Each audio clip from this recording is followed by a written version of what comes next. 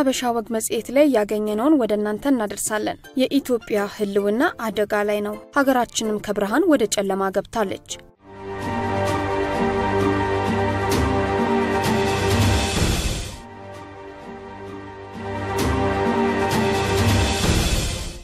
የትግራይ ክልል ኮሙኒኬሽን ጉዳዮች ቢሮ 28ኛውን የግንቦት 20 በዓልን አስመልክቶ ከተወሰኑ ደቂቃዎች በፊት ባወጣው መግለጫ የኢትዮጵያ ህልውና አደጋ ላይ ነው።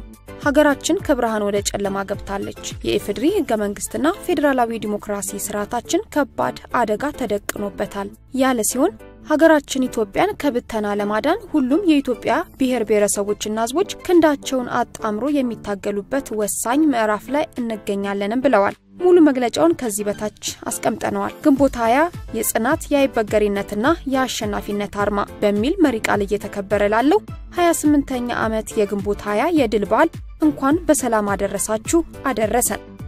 ግንቦት 20 በህወሓት ወይም ኢህአዴግ መራሹ ህዝባዊ መስመር ጥላ ስር የተደራጁት የኢትዮጵያ ዲሞክራሲያውያን ኃይሎች የኢትዮጵያ ብሔር ብሔረሰቦችና ህዝቦችን ከጎናቸው አሰልፈው ለ17 ዓመታት ያህል የዘለቀውን ረጅምና ላስጨራሹ መራሩን የትግል ጉዞ ክቡር የህይወት መስዋዕትነት ከፍለው የደህንነት ዘበኛ የነበረውን አፋኙን ፋሽስትን ወታደራዊ የደርግ ስርዓት ከነግሳንግሱ ግብአተ መሬቱ እንዲፈጸም ያደረጉበት ዕለት ነው። ብሔረሰቦችና ህዝቦች ዘንድ ለዘላለም ሲዘከርና ሲከበር የሚኖር ታላቅና የተቀደሰ የድል ቀን ነው። በመሆኑም ዘንድሮ የኢትዮጵያ ብሔር ብሔረሰቦችና ህዝቦች የግንቦት 20 የድል በዓል ለ28ኛ ጊዜ የሚያከብሩበት ምክንያት የደርግ ስርዓት የተገረሰሰበት ዕለት በመሆኑ እናም ታጋይ ሰማዕታት ለማሰብ ብቻ አይደለም፣ ለኢትዮጵያ ህዝቦች ጥቅምና ሉዓላዊነት መከበር ሲሉ የተሰዉት ታጋዮች ማሰብ አንዱ አብይ ምክንያት ነው። ዋነኛው ምክንያት ግን ግንቦት 20 የኢትዮጵያ የህዳሴ ትንሳኤ ጉዞ የተበሰረበትና በአጠቃላይ ባለፈው ሩብ ክፍለ ዘመን የተገኙ ዙሪያ መለስ ድሎች በዋናነት ደግሞ በ1993 ዓ.ም ከተካሄደው ስር ነቀል ተሐድሶ ማግስት ጀምሮ የዓለም ማህበረሰብ ጭምር ደጋግሞ ምስክርነቱን የሰጠበትና ባለፉት 15 ተከታታይ ዓመታት የተመዘገቡበት ባለ ሁለት አሃዝ ፈጣን ዘላቂነት የነበረውና ሁሉም በየደረጃው ፍትሃዊ ተጠቃሚ የሆነበትን ማህበረ ኢኮኖሚ እድገት አሁን ያለበት ደረጃ ገምግመው ለቀጣይ የትግል ጉዞና ተደማሪ ድሎች ለማስመዝገብ ቃላቸውን የሚያድሱበት ነው።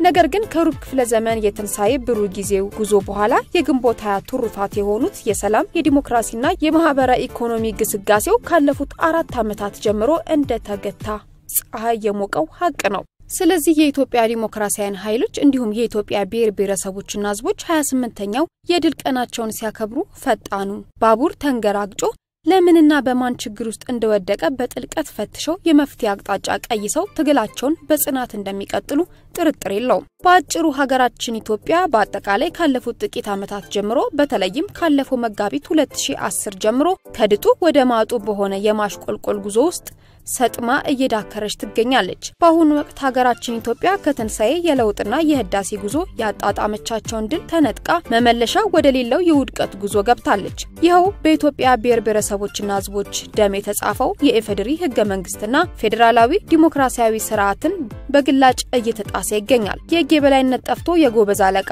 በየስርቻው እንደ አሸን ተፈልፍሎ የህዝባችን ሰላም አሳጥቶናል። በመሆኑም የህዝባችን መገለጫ የሆነው የሃገራችን ሉዓላዊነት አደጋ ላይ ወድቋል። የፖሊሲ ነጻነት ቀርጾ ሉዓላዊነቷን በማስከበር ለዓለም ተምሳሌት ሆና የቆየች ሃገራችን በአሁኑ ወቅት ገጽታዋ ተበላሽቷል።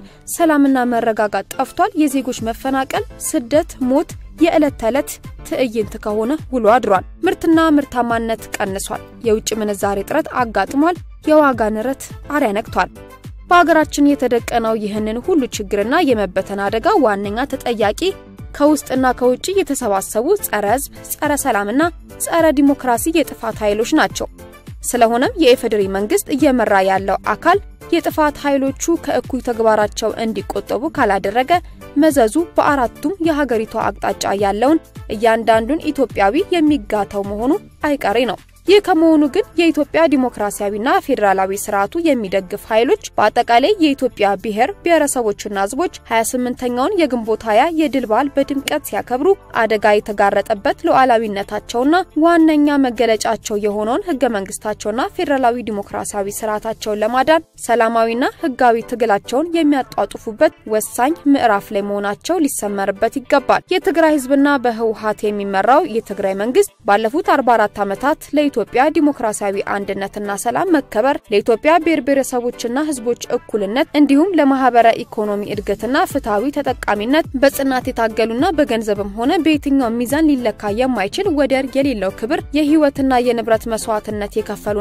አሁንም በመክፈል ላይ ናቸው። ይህንን ዘመን ተሻጋሪ ታሪካቸው ደግሞ የሚኮሩበት እንጂ የሚያፍሩበት አይደለም። የትግራይ ህዝብና በህወሓት የሚመራው የትግራይ መንግስት ከማይናወጥ ህዝባዊ መስመር ፈቅ ሳይሉ ሁሉንም ህዝቦች በእኩል ኃይን የሚመለከቱ ናቸው። ነገር ግን ወርቅ ላበድር ጠጠር እንዲሉ ግንቦት 20 እውን እንዲሆን ከ60,000 በላይ የህወሓት ታጋዮች የህይወት መስዋዕትነት እንዲከፍሉ ከ100,000 በላይ ታጋይ አርበኞች ደግሞ አካለ ጎዶሎ እንደሆኑ እየታወቀ በአጠቃላይ የትግራይ ህዝብና ልጆች በኢትዮጵያ አብዮት የራሳቸውን የማይደበዝዝ ህያው አሻራ በማሳረፍ ብቻ ባለፈው ሩብ ክፍለ ዘመን የትግራይ ህዝብ ሰልዩ ተጠቃሚ እንደሆነ ህወሓት ደግሞ ባለፉት ዓመታት ለተፈጠሩ ችግሮች መንስኤና ብቸኛው ተጠያቂ ተደርጎ በሁሉም ኢትዮጵያውያን ዘንድ በተለይም በወጣቱ ትውልድ እንዲታይ ጸረ ህዝብና ጸረ ዲሞክራሲ ኃይሎች ዘረኛና መርዘኛ የሐሰት ፕሮፓጋንዳ ከማሰራጨት ባሻገር በተለይም ካለፉት 2 ዓመታት ጀምሮ የትግራይ ህዝብን ጉሮሮ ለማነቅ የሚያስችል እኩይ ተግባር ፈጽመዋል። አሁን ሰይጣናዊ ተግባራቸውን አጠናክረው ቀጥለውበታል። ሆኖም የኢትዮጵያ ብሔር ብሔረሰቦችና ህዝቦች በተለይም ኢትዮጵያን ወጣቶች ይህንን የመሰለ እኩይና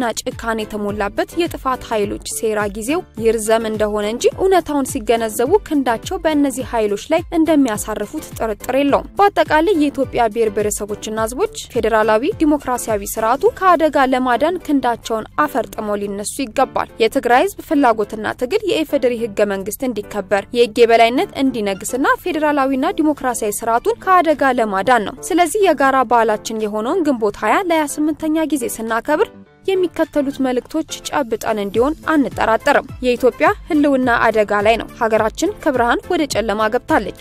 የኢፌዴሪ ህገ መንግስትና ፌደራላዊ ዲሞክራሲያዊ ስርዓታችን ከባድ አደጋ ተደቅኖበታል። ስለሆነም የኢትዮጵያ ብሔር ብሔረሰቦችና ህዝቦች ህገ መንግስታዊ ፌደራላዊ ዲሞክራሲያዊ ስርዓታችንን ለመጠበቅ እንነሳ። ሃገራችን ኢትዮጵያን ከብተና ለማዳን ሁሉም የኢትዮጵያ ብሔር ብሔረሰቦችና ህዝቦች ክንዳቸውን አጣምሮ የሚታገሉበት ወሳኝ ምዕራፍ ላይ እንገኛለን። ብዙሃነት ላይ የተመሰረተው የኢትዮጵያ ዲሞክራሲ አንድነት በትግል የተገረሰሰው አሮጌው የግዛት አንድነትን ለመተካት የመንቀሳቀስ ኢትዮጵያን የሚበትን ነው። ዲሞክራሲያዊ አንድነትን በግዛት አንድነት ለመተካት መፍጨርጨር ጊዜ ያለፈበት ኋላ ቀር አካሄድ ብቻ ሳይሆን ፈጽሞ ማይቻል ነው። የኢፌዴሪ ህገ መንግስትና ፌደራላዊ ዲሞክራሲያዊ ስርዓታችን የግንቦት 20 ፍሬዎች ናቸው። ኢትዮጵያ ብዙሃነት በተቀበለ ህዝባዊ ልማታዊና ዲሞክራሲያዊ መስመር እንጂ ሁሉ በጠፋበት የተዳቀለ አስተሳሰብ ሰላምና መረጋጋት ማስፈን አትችልም። ማህበረ ኢኮኖሚያዊ እድገትም ማስመዝገብ አትችልም። ያሁኑ ትውልድ ለመጪው ትውልድ ነፃ የኢትዮጵያ ፖሊሲ የህዝብ ወሳኝነትና የሉዓላዊነት ክብር የሥራ ፈጠራና በራስ መተማመን እንጂ የውጭ ኃይሎች ጥገኛ መሆንና ልመና ፈጽሞ አይወርስም። የፌዴራል ህገ መንግስትና ፌደራላዊ ዲሞክራሲያዊ ስርዓታችን በኢትዮጵያ ብሔር ብሔረሰቦችና ህዝቦች ክብር መስዋዕትነትና ደም የተጻፈ ወርቃማ የቃል ኪዳን ሰነድ ነው። በአሁኑ ወቅት በሀገራችን የተደነቀረው አደጋ ተጠያቂዎቹ ከውስጥና ከውጭ የተሰባሰቡ የጥፋት ኃይሎች ናቸው። ላለፉት 25 ዓመታት ሉዓላዊነቷን ፖለቲካዊ ነጻነቷን አስከብራ ዘላቂነት ያለው ተከታታይና ፈጣን ዙሪያ መለስ እድገት በማስመዝገብ ተምሳሌት የነበረችው ኢትዮጵያ ዛሬ ህልውናዋ አደጋ ላይ ወድቋል። አሁንም ለኢትዮጵያ ብሔር ብሔረሰቦችና ህዝቦች ሰላም፣ ዲሞክራሲ፣ መልካም አስተዳደርና ልማት መፋጠን ዋስትናም ህዝባዊ አብዮታዊና ዲሞክራሲያዊ መስመር ብቻ ነው። ምርጫ የኢትዮጵያ ብሔር ብሔረሰቦችና ህዝቦች ዋነኛ የሉዓላዊነታቸው መገለጫ ነው። በመሆኑም በ2012 ዓ.ም የሚካሄደው 6ኛው ዙር ሀገራዊና ክልላዊ ምርጫ ቀነ ገደቡ ጠብቆ የሚከናወን ጉዳይ ህገ መንግስታዊ መብት በመሆኑ ፈጽሞ ለድርድር ሊበቃ አይገባም። ዘላለማዊ ክብር ለታጋይ ሰማዕታት። ግንቦት 20 ለዘላለም ስትከበር ትኖራለች። ትግላችን መራራ ነው፣ ድላችን አይቀሬ ነው። የትግራይ ክልል ኮሙኒኬሽን ጉዳዮች ቢሮ መቀሌ